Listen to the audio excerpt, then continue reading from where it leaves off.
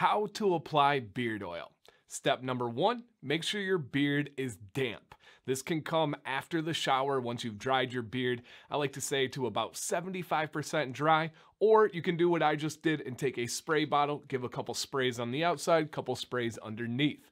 Step number 2, you're gonna apply the beard oil to your hand with a dropper top like this, or a orifice reducer, whatever method you want to do.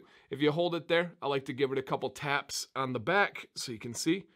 And the amount of oil you use will depend on the length of your beard. So longer beards generally use more, shorter beards use less. You want to kind of experiment and play with it for yourself. If you are a brand new stubble beard, just a couple drops will do. If you're a longer beard like mine, I like to make like a quarter size pool of oil right in my palm. All right, step number 3, you're gonna get that oil into the fingertips. This is really important here. And then step number 4, you're gonna apply to the skin first.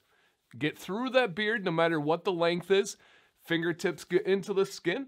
And don't forget to apply to all parts. Don't forget about the mustache, the cheeks, the chin, and the underbeard.